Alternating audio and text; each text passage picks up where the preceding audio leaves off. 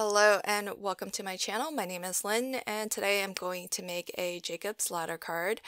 And I'm starting off by cutting my card base. I can get all 6 from a single sheet of US letter size cardstock.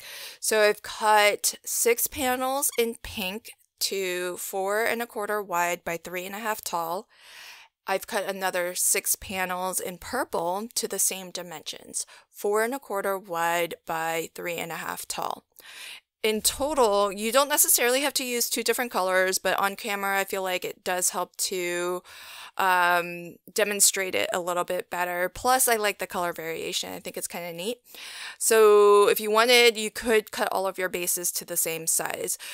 I chose 4 1/4 wide by 3 1/2 tall because I can get all 6 from a single sheet of US letter size paper without too much waste, and that's the only reason. You could make this any dimension that you'd like. It doesn't have to be rectangular either. It can be square.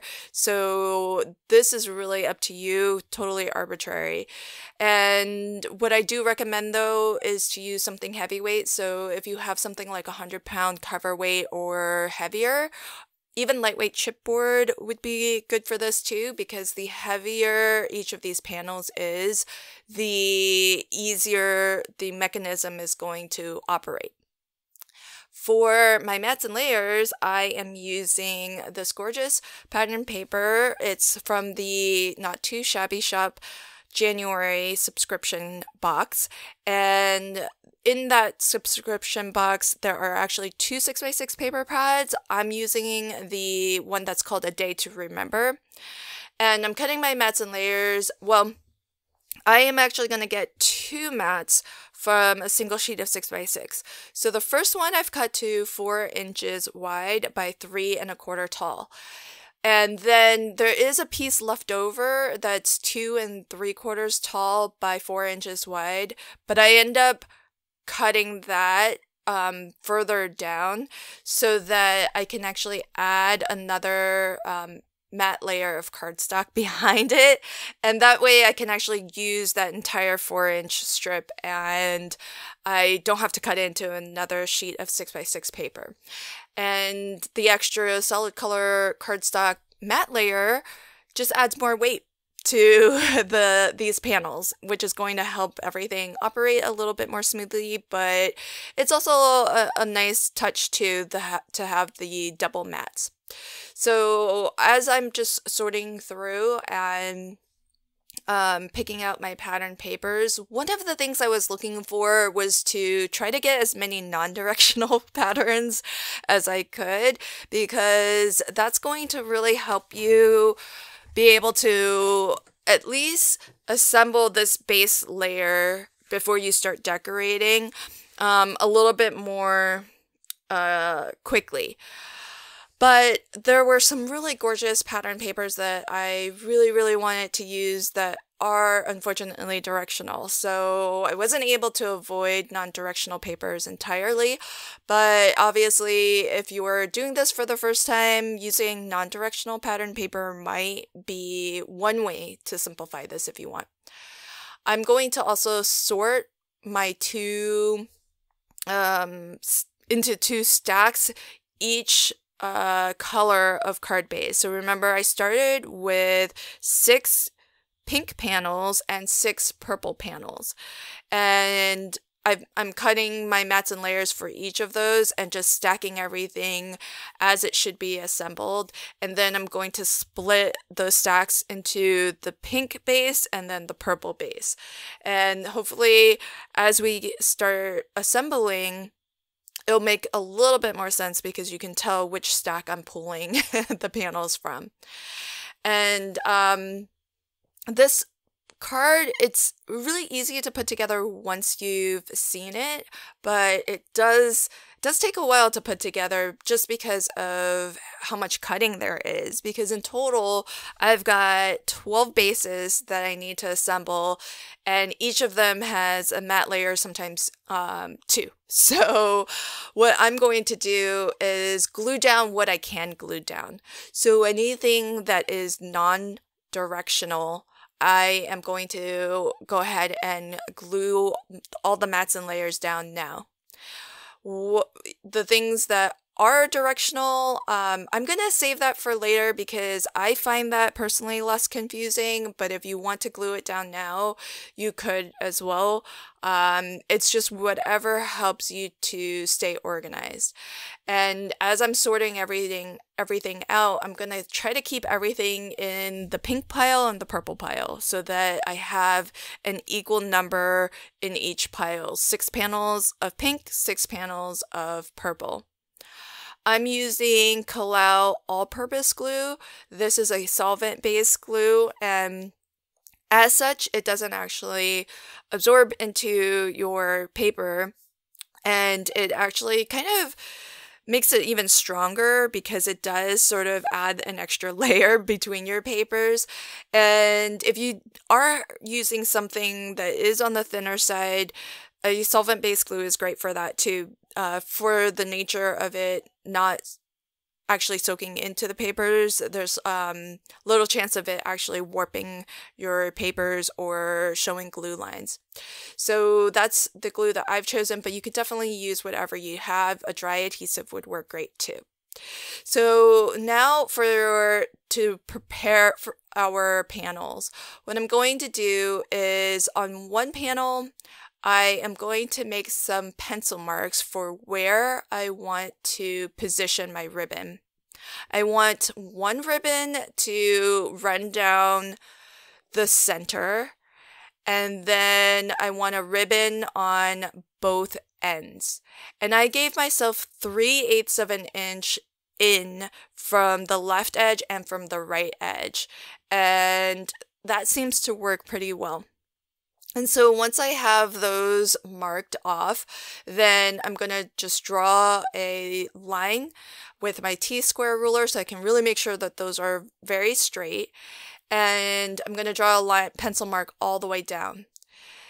And what I'll do is transfer all of these pencil marks to all of the other pink panels. So there's going to be 6 pink panels in total. What I like to do is I just like to butt them up like this, and then that first panel has the pencil mark on it. And if everything is lined up, you can just draw straight across and transfer those lines. So you don't have to measure and do individual tick marks on each and every panel. Just use that first one as a reference and line everything up against that. And then I'm going to pull out the rest of my pink panels and transfer the lines to each of them. You do not need to do this with your purple panels or the second half. So you basically only need to do this for one set of your 6 panels, and that's it.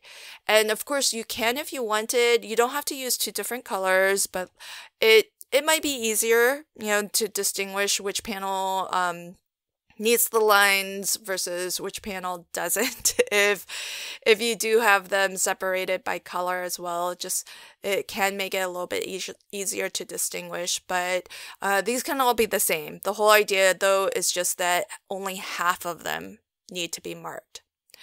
Then what I'm going to do on these panels is I will use some double-sided dry adhesive tape. And on the back of each of the bases, I am going to run 3 lines of adhesive. Now recall for the pink panels, I drew a line going down the short edge, but I'm running my adhesive down the long edge. And that's intentional. That's so that when I apply the ribbon, it's just going to tack down in each of those 3 spots. And that's just so that if I need to move it, I can. But then when I go to put my adhesive on my purple stack, I'm going to run my strips orthogonally to the pink. So as you can see, I'm going to leave them on my screens just so that you can see the pink panels are running left to right. The purple panels are running top to bottom. That way, when we glue these 2 panels together, they are going to offer you a lot of coverage in terms of getting adhesive around all four edges on the outside and some adhesive through the center as well. So with the adhesive applied to each of these 12 panels in total, most of the prep work is basically ready, and then we can start to assemble. The last key ingredient to a Jacob's Ladder card is the ribbon. So to figure out how long of a stretch of ribbon you'll need 3 in total, but whichever direction your ribbon is getting applied or glued to your card base, take that length and multiply it by 11, and that's how long of a piece of ribbon you need, and you'll need 3 of those, all the same length. And here I'm going to do the same thing just to make the demonstration a little bit easier to follow, hopefully. My purple ribbons are going to be on the outer edges, and they are always going to be operating in the same direction. My pink ribbon in the center is going to be the opposite. It will always be the opposite of the 2 purple panels. So I've tacked down my ribbon to my first pink panel, and now I'm going to glue down a purple panel on top of my pink panel. So we're always going to be gluing the purple panel onto the pink panel. So that's why the adhesive was applied, so that it's sort of when they meet up, they're going to give you really good coverage all the way around all 4 edges and through the center. But even with the dry adhesive, I still like to put a little bit more of that Kalal all-purpose glue just to further strengthen things up. Now, every time we put a piece of cardstock down, we need to stretch the ribbon across that length. So I did that, but don't worry, I'll do it in case you missed that. And with the pink panel, we're looking at the back side of the pink panel. So when the pink panel goes down, it goes down with the adhesive facing up. And I'm using the pencil marks on my pink panel to line up my ribbon. So all I'm going to do is just continue to zigzag my ribbon up and down as I add a new panel to this stack that I'm building. And the pencil lines make it really easy to line up your ribbon. You just want to make sure that you're not pulling it too tightly to where it's really taut, because it actually helps a little bit if there's just a smidge of slack. But you don't want to leave it too loosey-goosey. So you can see you can see a little bit of a gap, barely anything. So now we have exposed adhesive here on the pink panel. And so what you want to do is you'll want to take a purple panel and stack that on top, and that's going to go adhesive side down. So you're always going to be placing your panels so they are back to back and then front to front. So I'll get a little bit of that all-purpose glue here just to strengthen it, give it a nice strong hold, line everything up, and then I'm going to zigzag my ribbons again. So the purple ribbons are at the top, and what I'm going to do is I'm going to pull the 2 purple ribbons down. They're not going to get glued because now we're looking at the front of the purple panel. So I'm going to pull these ribbons down.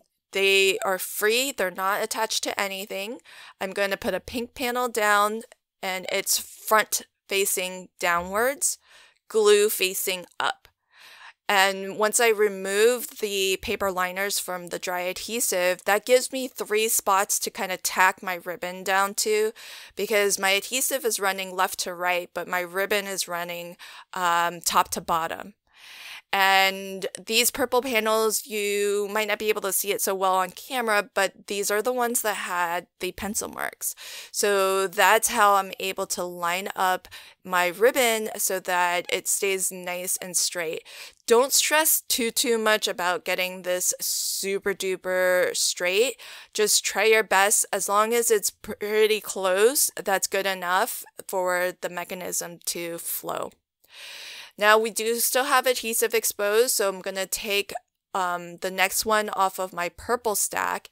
And the reason why I keep opening it up is because I am trying to bear in mind that some of my panels have a double matting. So I am trying to kind of keep in mind the order of the patterns that I want to be visible as well.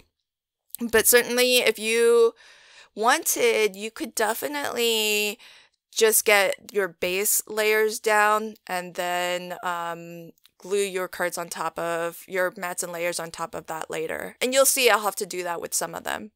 So again, the purple went down. I'm going to flip my ribbons so that they cross over that panel.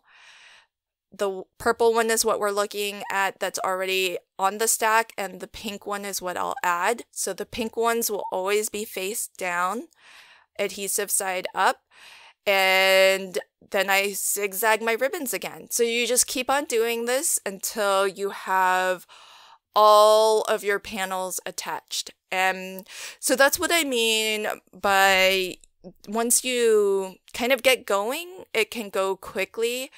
But it's a lot of the same step over and over again. So that's why it can take a little bit of time to make one of these, but it's really fun because at the end of the day, you have something that is really fun to play with. So this would be really great for making a keepsake.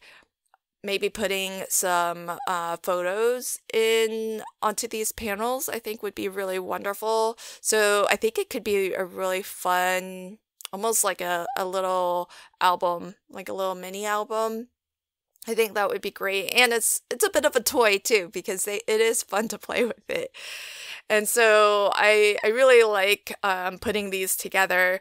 I'm making mine as cards that I can give along with this is going to end up being really thick because it's just at the base, it's 12 layers of cardstock, and that's before mats and layers. So this is the sort of, if you are sending it as a card, it's going to be like an inch, maybe even more thick. So it's the sort of thing that you would give maybe in an envelope box, and maybe if you had to ship it, you would send it along with maybe a physical gift.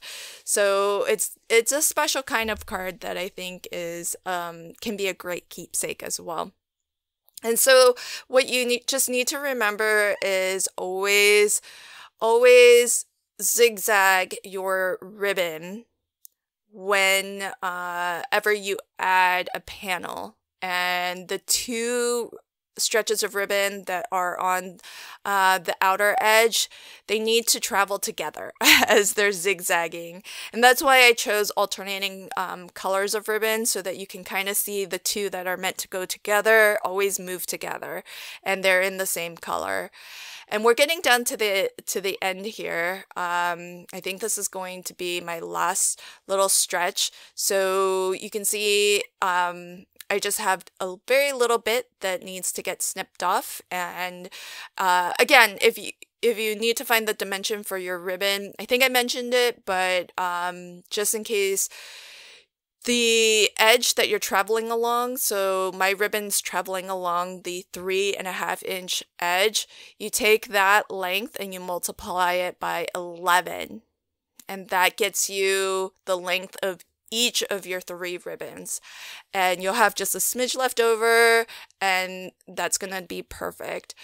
The other thing is, when you are zigzagging your ribbon, I pulled it quite taut the first time I made this, and it still works. Everything still works okay, but I found that if you just pull it so that it's not loose, if there's like a little sliver of a gap that you can see between the panels, that's okay. That might actually make things flow a little bit more smoothly, just because of the fact that if you do start adding a lot of mats and layers to this, that gap helps so that it can actually flip.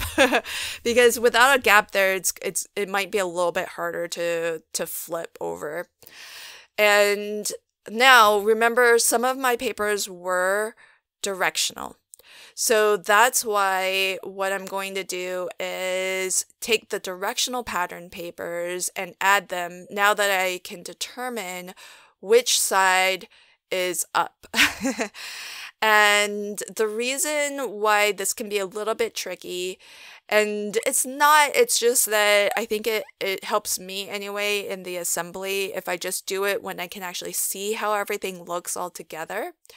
But what you want to do is, I would decorate, at least at this point, especially if you are using directional pattern papers, I would decorate one side completely first, at least with the pattern paper layer. And I think, in fact, I decorated the pattern paper and I put the ephemera to decorate everything on one side completed first. And then I played with the mechanism to force it to flip all the way down to get the back side of it. And then I decorated, because when you flip this over on the back, everything's actually needs to be attached upside down so that when it flips, it's right side up. And that makes a lot more sense when you actually play with the mechanism and see it. And that way, and that's the reason why I like to leave the decorating until I have it complete, so that it is a little bit less confusing to me when I go to start decorating the backside.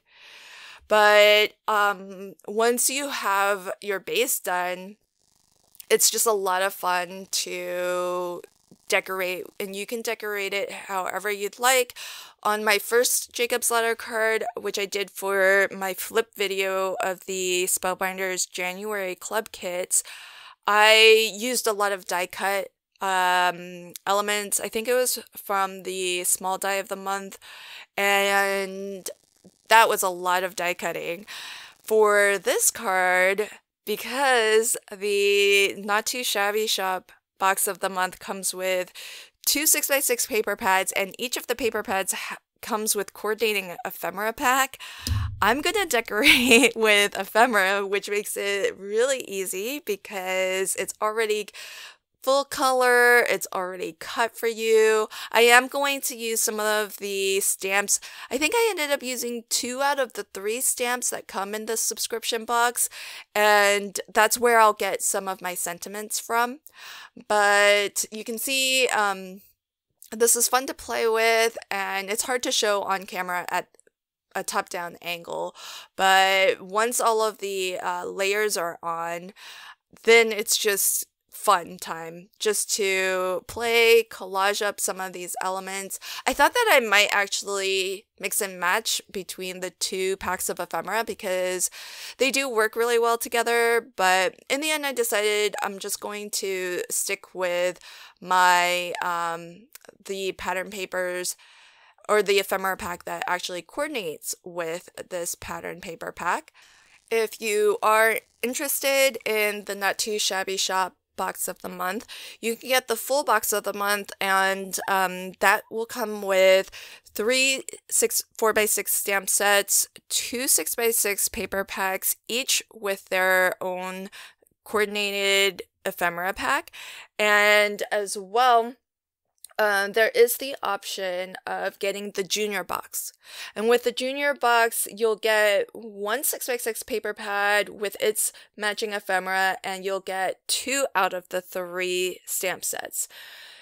Additionally, available for separate purchase, I believe the stamp sets will also have coordinating dies. So if you're not a fan of fussy cutting, then you can get that, but that's an option that is outside of the box. That way you can, if you just want the stamps, you can sign up and subscribe to get the box monthly. And by subscribing to receive it monthly, you will also get a bit of a discount. I think it's 18%. So that's a little bit of a nice little savings if you know that you like getting the kits each month. So here's a final look at my card today, all fully decorated, and it's really fun putting these together. Even though it can take a little bit of time to cut and prepare everything, it does go pretty quickly once you start, and especially once you start decorating, because I feel like that's part of where a lot of the fun is. And there's so much to decorate because you have 12 panels. So this is a great one also to use for if you want to like smash a paper pad. You could definitely do that with projects like these. You could probably make quite a few of them, but it's pretty great for showcasing a lot of beautiful pattern papers like the A Day to Remember paper pad from the Not Too Shabby shop. Thanks for joining me on this one, and until next time, happy crafting and have a fabulous day. Bye.